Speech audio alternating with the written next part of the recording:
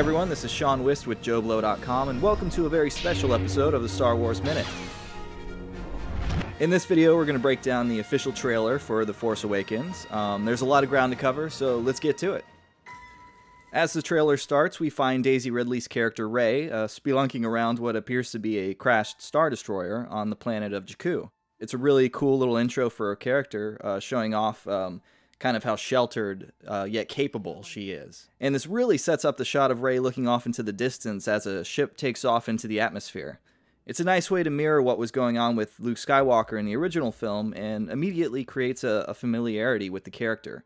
This brings us to John Boyega's Finn, who seems to have spent the bulk of his life with the remnants of the Empire, which are now the First Order.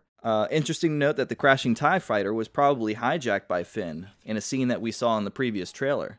As Finn's voiceover states, he's probably more than capable in a fight, but now he's without a cause. So right off the bat, this trailer has told us that Rey and Finn are equipped to handle the dangers to come, arguably more so than a moisture farmer.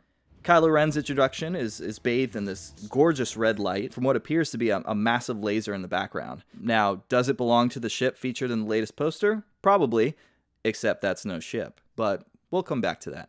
Our first shot of Oscar Isaac's Poe Dameron has him being tortured by Kylo. The explosion that follows in the next shot almost appears to be a vision of some sort that Kylo is showing him, although it could just be a clip that matches the intensity of Dameron's anguish. If so, maybe that decimation is work of the laser that was established in this other shot. As the Millennium Falcon flies into view, we can hear a gorgeous new arrangement of Han and Leia's theme from Empire Strikes Back. The maneuver that follows here is really cool. It's a favorite from the original trilogy. You might recognize it from a few shots. Meanwhile, Rey is questioning Han about the stories she's heard, of which he confirms are true. He then references the dark side and the Jedi, and that they're real. Given this information, we can assume that Luke Skywalker did not establish a new Jedi Order following the events of Return of the Jedi, or if he did, he failed. And this is a great little moment to see that Han Solo is imparting this wisdom about the Jedi on the same ship where he once claimed that he had no belief in their power whatsoever. Kid, I've flown from one side of this galaxy to the other. I've seen a lot of strange stuff, but I've never seen anything to make me believe there's one all-powerful force controlling everything. There's no mystical energy field controls my destiny. It's all a lot of simple tricks and nonsense. It's true. All of it. And so this shot, we hit lightspeed in reverse, and it's too cool. It's great. I love it. So J.J. Abrams has already stated that Kylo is a pseudonym and that he actually belongs to the Knights of Ren, who are not Sith, but they have allied themselves with the First Order. In this shot, we have what appears to be more of those knights, given that their armor is very similar to his, although Kylo looks like he's the only one rocking a lightsaber. There's a few clips here from this battle on a forest planet, although in this shot in particular, if you take a look in the background, you can see the water that the X-Wings are kicking up because of how low they're flying, and it's just a really cool detail. This shot is really interesting in that it seems to be your typical kind of pre-battle preparation, except for the exchange between Poe and Finn. You know, Poe gives him that pat and he's on his way, but Finn lingers. Given Finn's background as a stormtrooper, I'm thinking maybe he knows a little bit more about Poe than he's leading on here. I'd also be surprised if Kylo's torture of Poe that we saw earlier wasn't a factor. Also, if you look in the background, you can see that Finn is heading towards the Millennium Falcon. Now this shot is a great example of how they inject character into BB-8. The way he keeps an eye on the larger droid walking past him is a great little detail. It's kind of like that shot in the previous teaser where Rey and Finn are running away from the explosion, and you can see BB-8 turn his head to look back. Touches like that really lend itself to creating a character you can buy into. It's also worth noting that right before the shot ends, you can catch a glimpse of the Mandalorian insignia right at the top on one of those banners. Of course, any fan of Boba Fett is very familiar with that symbol. Obviously, Luke is being downplayed big time in the trailers and the new poster, but odds are he's out there somewhere with R2, you know, just doing Jedi hermit things. Similarly, Captain Phasma is only good for walking around in the previews here. But, you know, she looks cool doing it, so no complaints. Now, this appears to be an integral scene from the film, with a few visual clues to take note of. First off, a lot of people are saying that they spot Chewie here, because there appears to be some fur to the right.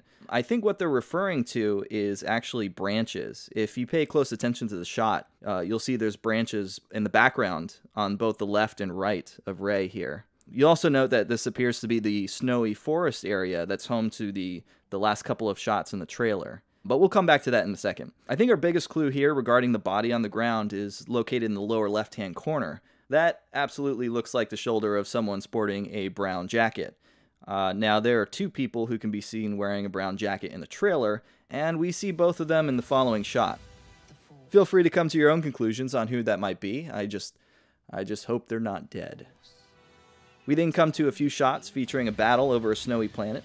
You'll note that there's a trench there in the background. So now let's go back to the poster. That Death Star looking ship is actually Starkiller Base, which is defined as an ice planet that was converted into a stronghold for the First Order. It's armed with a fiercely destructive new weapon capable of destroying an entire star system. That red laser we saw earlier, yeah, it's all starting to come together. As the trailer races towards its conclusion, we see a lot of cool little clips. I love this one where the bridge is exploding, and at the bottom of the screen you can see a little mouse droid is just kind of leisurely leaving the area, kind of like, oh, I should probably go. It's a great shot. I love it.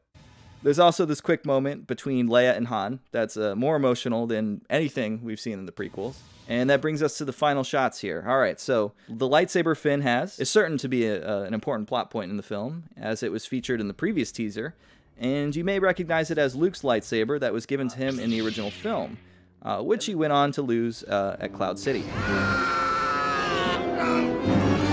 Now, we've seen the shot of Kylo Ren igniting his broadsaber in the very first teaser, but take note of the shot here. His helmet is gone, revealing actor Adam Driver's hair. So you theorists who thought that Luke was Kylo Ren, way off base. Now, aside from looking oddly familiar to a member of the Night's Watch or something, we can assume that Kylo got into some shit before this clip happens. We never see who he initially ignites his lightsaber for, so given the snowy, wooded location, things probably don't turn out too well for someone else. In any case, Finn's look at the end here totally sells the danger of the situation.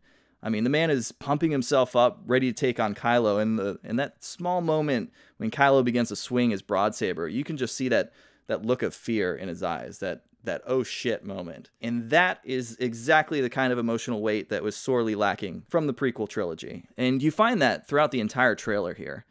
Everyone is carrying some emotional weight, and you completely buy into their actions. We know next to nothing about Finn, and have heard him say all of 2 lines in this trailer, but we care about him already.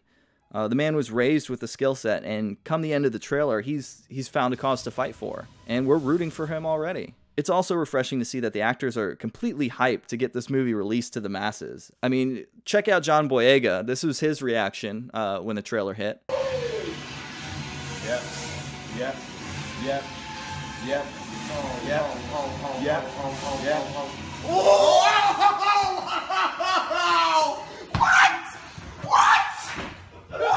What? Which is fantastic. And if you didn't think Daisy Ridley was absolutely adorable before, then you got to see this.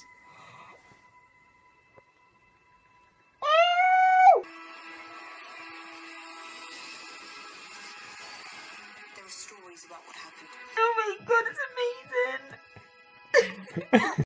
By all accounts, it seems like Abrams and company have led this saga into the right direction, and the only thing left to do now is just wait until December 18th gets here.